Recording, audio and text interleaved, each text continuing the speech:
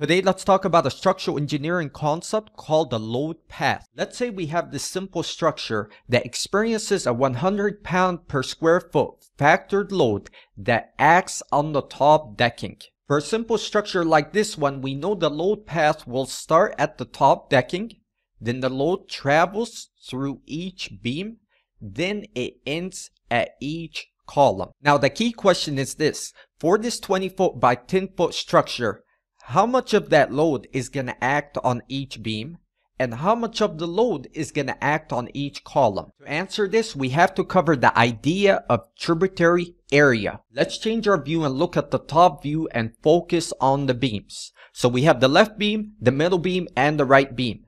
The tributary area for the left beam will be the one shown in blue, and notice it has something called the tributary width of 5 feet.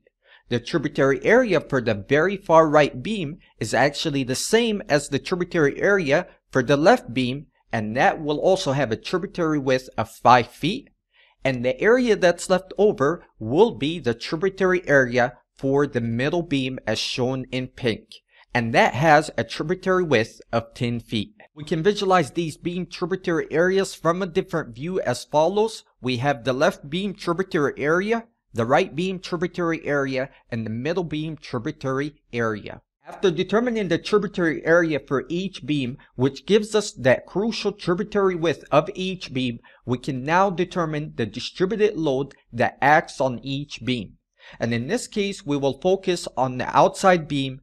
Keep in mind, we can apply the same steps for the middle beam and the right beam. To find that distributed load, which will always be a uniform distributed load, we will take the original uniform service load that's given to be 100 psf, and we multiply that by the tributary width. And in this case, for the outside beam, it will be 5 feet. So we get a uniform distributed load of 500 pound per foot acting on the outside beam. We can break down this distributed load into a single concentrated point load that acts at the center of the beam. To do this, we take the distributed load of 500 pound per foot, we multiply it by the length of the beam, which is 10 foot in this case, and we get 5,000 pounds.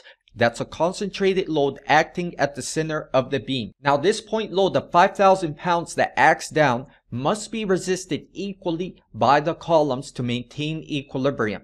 So the left column will supply 2,500 pounds, and the right column will supply a reaction of 2,500 pounds. And ultimately, this same 2,500 pounds is the load acting in each column. Because as we know from Newton's third law, for every action there's an equal and opposite reaction, and in this case we have a reaction of 2,500 pounds which turns into an action that acts at each column.